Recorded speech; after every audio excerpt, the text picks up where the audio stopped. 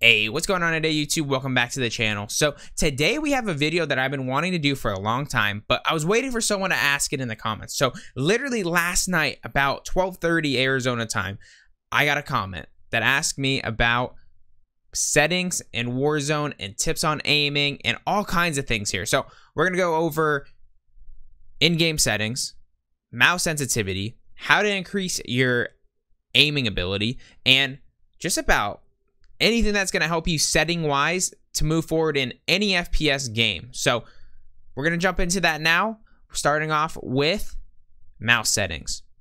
And if you guys are interested in these little tips and tricks that I've learned over the years of FPS gaming, I came over from console just like a lot of you guys did, so I was completely lost, and I'll explain that in this video, the stupid mistakes I've made. But if you do like this stuff, make sure you're subscribing to the channel, liking the video, and comment below if you had any of these stupid mistakes before as well, because I've heard some funny ones. So let's jump into it now, y'all. Alrighty, guys. So first and foremost, the number one thing with aiming on a computer with a mouse and keyboard is your sensitivity of your mouse. There is so many different places to change your sensitivity, but we're going to start at the most basic part, the actual mouse. The mouse itself has its own sensitivity. If you did not know about this, there's probably a software that you need to download online. Logitech products are my favorite, not sponsored, by the way. If I could get a Logitech sponsorship, it'd probably be the #1 sponsorship I could ever want someday. Just going to put that out there now. It's never going to happen probably, but I love Logitech products. If you're looking for a good mouse, keyboard, anything like that, Logitech is my go-to because I love their software and they do have good longevity to them. So we're going to jump into the hardware now. And so almost every mouse has some kind of a software to it. This one is the Logitech G Hub. And I personally like the old one more, but this works basically the same. And it recognizes what mouse you have plugged in. You click on it and it's going to tell you a bunch of different things, light settings and all this, but there's one main thing that we want, and that's sensitivity / DPI. So a standard mouse that you use growing up has 800 DPI, and that's a pretty normal aiming speed. So when I first got my mouse, I bet you a lot of people have made this same mistake because I've heard multiple people do it. So when they sell a mouse, they brag about having 16,000 DPI. You know what happens when you have 16,000 DPI? Look at this shit. I touch it one time, and I'm touching it with one finger right now, and it's just flying. I used to do that for League of Legends back in the day, and as I thought, it made me better. Did I not know anything? 100%. So 800 DPI is what I run with. It's pretty standard for the most part. Most gamers sit between 400 DPI is like the OG because that's the original mouse.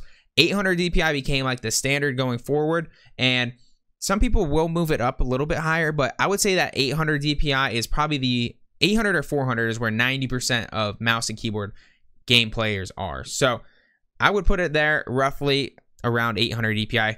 The #1 thing I would say, if you were a high DPI player to start, slowly move it down. Like if you're at 16,000, move it down to 10,000, move it down to 4,000, then move it down to 3,000. And it's going to be awful. And play different games. Like go play multiplayer for Call of Duty, for God's sake. Don't just play Battle Royale, because your aim is not going to get better in Battle Royale using a different sensitivity that you've never used before. But that was the biggest change for me, because when I switched over from League of Legends, I could not aim for the life of me because my mouse was moving way too fast. It was not possible. So I would say that 800 DPI is a good place to start for your mouse settings. And then jumping into our actual settings here, we have mouse sensitivity of a 4.0. That just seems to be like the happy place for me. I kind of go, so what I usually do is I find a streamer or a professional player that I like that runs 800 DPI or 400 DPI, and I translate the setting to that of what mine is. So if it's 400, I just multiply it by 2. If it's 800, I just do exactly what it is, and it's usually pretty easy. I start there, and then I kind of adjust it to myself, and I found that 4 works the best for me. A big thing that changed for me is I changed from legacy to relative. That was a big one that I liked. That's a super simple one, where you basically don't aim down sight as much when you zoom in, and it doesn't really affect you. So I like it. Everything else you can kind of just go down. It's nothing too important, but that is what my mouse sensitivity is. For people that are like struggling with aiming, lower sensitivity is a good thing. You know, there's not a lot of times you're gonna be hitting those crazy flicks. If you do, good for you, but 90% of your shots are gonna be right in front of your face, down sight. You got to hit those shots. It's all about being consistent and how to get better at that, and I'm gonna tell you how to get better at that right now. So guys, if you are new to PC gaming, I'm sure you've heard of Steam before. There's all kinds of games on Steam. You are going to go download Aim Lab, and you can directly correlate your settings from Call of Duty to Aim Labs and adjust it. It is amazing. You go in there and you shoot targets. It's the greatest thing for aim that you can ever do. I'll launch a game here and show you guys exactly how to improve your aim. Alrighty guys, now that we have Aim Labs open here, you can see it has an awesome thing here where you can kind of see like where your rankings are. I haven't played Aim Labs a lot, but I used to play Kovacs back in Fortnite. It's kind of the old version of this, but this is so much better. So I have just started getting back into doing my aim training and whatnot because it's always good to freshen up. If you watch any pro players that play on mouse and keyboard, they do aim training stuff a lot. They do it off stream usually, so you don't know much about it, but they do it a lot. So you come in here and you basically can just play. There's all kinds of training, challenges, and all this. And now what I was talking about earlier about adjusting your sensitivity in game, like I have my Valorant settings the exact same as my Call of Duty ones, so I transferred it from Valorant, but you can go up here and go to Call of Duty series and you can just choose what you want for Call of Duty. It's super great. Any game you could ever want. There's even games on here that aren't shooting games. Like right here we got Conan Exiles. Like you can literally put your sensitivity to anything in this game. It's pretty great, honestly. So lots and lots and lots of cool things going on here. You can adjust your aim down sight stuff, everything. So very good. You can even plug in a controller, I believe. So you can practice on a controller, which is actually insane. So definitely if you're a controller player, it's worth trying out as well. But basically in here, guys, all you do is you go in here, you start a challenge. I'm just clicking on one, very simple. And basically you see these little things and you shoot them. It's pretty straightforward. There's nothing special to it, but it is very good for training. I'm not going to do the whole thing here for you. I'll just do a couple, but you guys can kind of get the point. You kind of want to just kind of... And that's pretty much it, guys. You go back and forth over and over, and it's great practice on anything. And there's all kinds of modes on here. You can try different things to practice on your aim. Highly recommend for anyone that wants to get better at aim. It's something that I personally even need to do more of. So Aim Labs is a must if you're trying to get better at mouse and keyboard. Alrighty guys, now that we are in game, I'm gonna literally blow your mind with a very simple tip that can help anyone in any FPS game ever. I mean, literally this is the #1 tip that helped me when I first got going into FPSs, and it makes so much sense because when you're on a controller, you just do it naturally. But when you're on a mouse and keyboard, it's so easy to get out of position. So say someone's coming like around this corner here, like expect them around this corner here. If you have your cursor down here, you have to flick up and shoot him in the head. A huge thing that people mistakenly do for no reason is keep your crosshair placement right there. Keep it head level. You're right here head level, bang. Super simple that a lot of people don't take advantage of. And I'm not even kidding. This is something that I personally did for a long time because when you're with your mouse, it's so easy just to like mess around, like start doing this stuff. And you're all of a sudden you're looking into the ground, just running into walls and shit. But when you can come around a wall and just beam, I mean, come on. It's a huge advantage. I know for a lot of people, it's going to seem very simple, but I'm telling you, if you can hit that first headshot in a gunfight, it changes the whole thing. So I really do think that is a ginormous tip that can help anyone. One other big tip I would give you guys is for your SMGs, aiming down sight isn't always the greatest. I don't know what this glitch is happening on my screen right now, but aiming down sight is not always the greatest move. If someone's coming around this corner here, hip fire them. Just hip fire them. It's so simple. Like, there's too many people that get into this right here, and they go, rip, and this person moves over here. And you know how much harder it is to hit that shot than when you come around a corner here, and you just go like this. It's just so much easier to do hip firing. I promise you, hip firing with those close range fights is going to work for you more often than not. Obviously, there is times where you are going to want to aim down sight, but it's going to be more angles like going up something like this. You're going to want to come around a corner, and they might be here or they might be here, and you can kind of make that decision on a quick flick.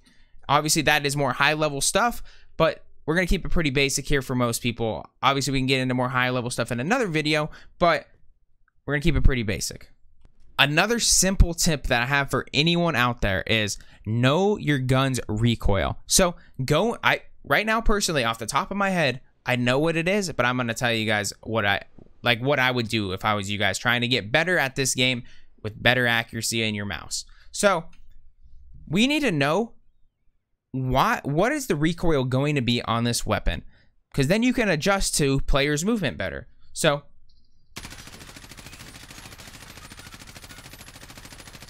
there is a common trend that gun is just going up. I wasn't moving my mouse at all.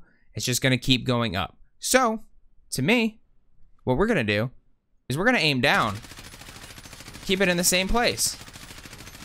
So I know when I am fighting someone with the M4 with this build exactly, when I'm making that long range shot, I got to be constantly aiming down a little bit. Just slight pull down, and you can keep it right wherever you want it. But if you don't know the exact way that your gun's going to react, it's hard to do it on spot.